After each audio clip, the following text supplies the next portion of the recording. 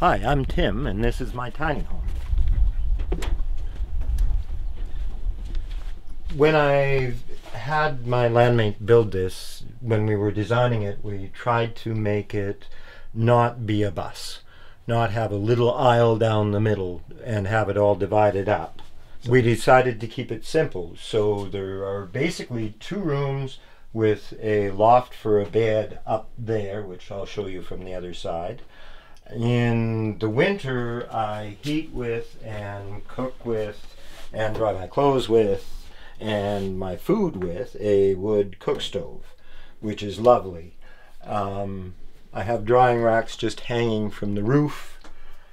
I keep planning on making them nicer, but this is what I have. I have a floating island in the kitchen, which is really great because it gives me a lot of storage, and I process most of my own food, so I need more equipment than the average kitchen. And I can roll this completely out of the way if I need to, so that the whole house basically becomes one big living room for a while. And then there's this area, which I call the living room, with storage shelves here.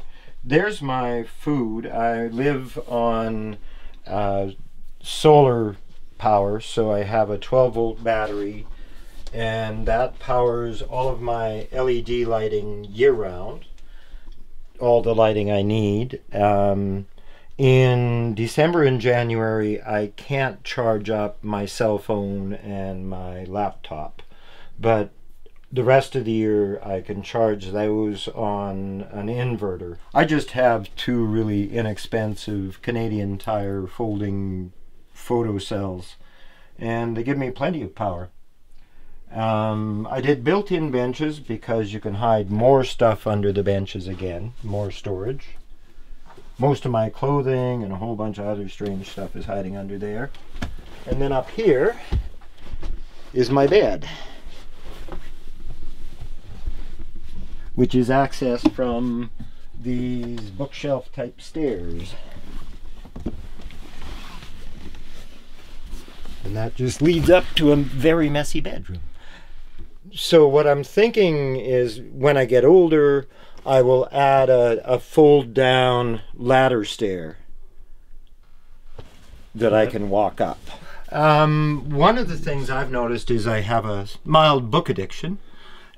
And so shelving is at a precious premium. I've decided to create more shelves in little spaces here and there. Yes, a tiny home forces you to get rid of your excess. So I really sort of have to look at my books every now and then and go, do I really want to keep this one? Have I been reading it? Will I refer to it? If I don't, it goes to the free store. So these are the solar panels that I use for the power in the house. And as I said, these 2 panels give me enough electricity to power LED lighting in the house all year round. Plus lots of other stuff in the rest of the year. And here's my greenhouse, which I just attached to the house so it had the heat sink of the walls. And at the moment, the little greens are just starting to come. I chose to live in a tiny home because I became aware that worldwide we have approximately, I believe, 1 acre per person available to provide all of our needs. Our energy for transportation, the goods for the transportation, our clothing, our housing, and our food all need to come from that acre on average. And so if you're using up a large portion of that acre for your house footprint, you're not going to be able to produce what you need in that acre. And so I started looking at living my life more realistically based on those ideas. And I like the idea of a 100-square-foot home, which is supposedly in most municipalities and cities, etc., If you build something under 100 square feet, you don't actually have to get a permit. You can simply tuck it in, supposedly. Now, this could totally have changed. They probably plugged all these loopholes. But the idea was there. So I'm like, what could I make with 10 square feet? And then looked at my lifestyle, which I'm living off-grid. I produce almost all my own food, both vegetable and animal. And so I needed processing equipment and storage space and etc. And so I decided on 240 square feet. So those are my reasons and where I ended up. The benefits of living in a tiny space, the main one for me being that it forces me to look at my stuff and say, do I really need this thing? Am I using this thing? Does it provide me joy? Does it bring beauty to my world? If the answer to all of the above is no, then it needs to go somewhere else. It can be totally useful and totally wonderful, but if I'm not using it, somebody else may as well be. And every extra item that I don't use becomes another item laying on top of my table, and etc. And so I need to go through them, and the house just sort of makes that a normal thing. I go through my books constantly, getting rid of the ones that I'm not using and not reading, and because otherwise I would just end up buried under a book pile one day. Other advantages are it's easy to keep warm, it's easy to cool, it's easy to clean if you decide to do so. It's cozy. It's human sized. You don't feel like a pea in a pod. It fits. I think maybe that's the biggest benefit of all, is it just fits. Like I go up to bed and my ceiling is 4 feet away, and it feels right. It feels like I'm in a cocoon, but not trapped. Making it seem as spacious as possible while gaining storage space as much as possible is one of the biggest challenges I run into. Doing things that are economical space-wise but still work for my lifestyle was a definite challenge. Having windows really helped with the spaciousness. Having big windows gave a lot more space. Now it does take away space that you can put shelves and counters and etc. on. So there's a trade-off there. But I would not get rid of my windows. Those I would totally keep. They need to have some opening because it's real easy with a wood stove to smoke yourself out in a small space in like 3 seconds. Shane estimated it was $30,000 for me. But this house is pretty solid wood. The floors and the ceiling or the bed floor, as you want to call it, are all of 2x material. So there's a lot of wood in this place. Mm-hmm. Wood costs money. If you go to the lumber shop, wood is not cheap. Mm-hmm. So I felt $30,000 was quite good.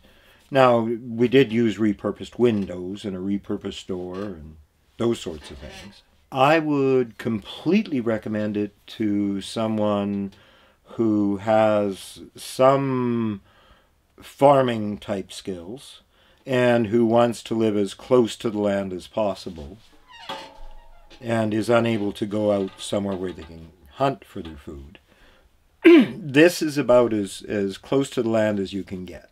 I had always, all my life, I had dreamed about designing my own home. I've never really had the skills to build it, but I've had the imagination to design lots of them. And the older I got, the smaller those homes became. They were never huge. I think the biggest one was like 800 square feet when I was 18. But they slowly but surely shrank. They got down to the 100 square feet, and then I had to go back up again, just to deal with reality. I'd recommend, if you wanted to do something like this, to live this kind of lifestyle, it might be a good idea even to woof or something of that kind, do an apprenticeship on a permaculture or organic farm where people are living in tiny homes or are at least housing their woofers in tiny homes, to get an idea of what it feels like to live the lifestyle and in that kind of space. And also I'd recommend that you look at lots of people's spaces. When I started looking, I went online and everything I found was chopped up and all on grid. So, you know, there was a bathroom with a flush toilet and a kitchen with a fridge and a stove and all chopped up out of a 200 square foot house. And I knew I didn't want to feel like I was in a bunch of closets. And so finally Shane said, well, just design your own. So I did. I designed this completely open, and then Shane had, due to structural reasons, had to put in the pony walls, the 2-foot pony walls. And so then the shelves came into play from that. The bench was just going to go to there. Other than that, we've kept it as open as possible, just so that the living room can extend out to the barrel, or the kitchen can be really big and this can just be a tiny little space off to the side. Things I wish I'd known before I got into this. There is water piped in here from a central dugout, and I wish I'd looked more into putting in plumbing. I mean, Shane did it and he did a fine job, but it changed the design of the house because of how it had to be done. And I'm fine with that. If I'd have known, I might have designed it a little differently. I dreamt for a long time before I actually did this. And so I'd read as much as I could find. I'd looked online as much as I could at the time. So I had some really good ideas of where I wanted to go. And then a couple of things dictated the size of the space, so that I ended up with a 10 by 24 foot home. And so then I'm like, okay, if it's 10 by 24, how do I design that so that it flows nicely, so that it works well? And between what I designed and what Shane said, well, we have to change this because, and then I'd design some more, and then he'd do some things and change something, and then I'd design some more. And we ended up with this. Having a carpenter, a builder you can work with is a wonderful thing. You know, work with in terms of be able to do that give and take of, I'd like to see this, well, we can't really do that, but how about this, and those sorts of things. My personal philosophy on life is about abundance. It's about recognizing when I have enough, and that anything beyond that enough is abundance and shareable and giveable, and the older I get, the more I've developed the philosophy that if somebody needs something enough of mine that they just take it without asking or without me saying, here, have it. If they need it that badly, I really don't care that they've taken it. Because I have enough, and more than enough. Hi everyone, hope you enjoyed this episode in the Alternative Dwelling series. If you wanted to see more, a playlist is popping up right now where you can watch every episode we've ever made. Don't forget to like this video and hit that subscribe button, and check out the links in the description if you want to support this channel and this show. And we'll see you next Monday for another episode of Alternative Dwellings.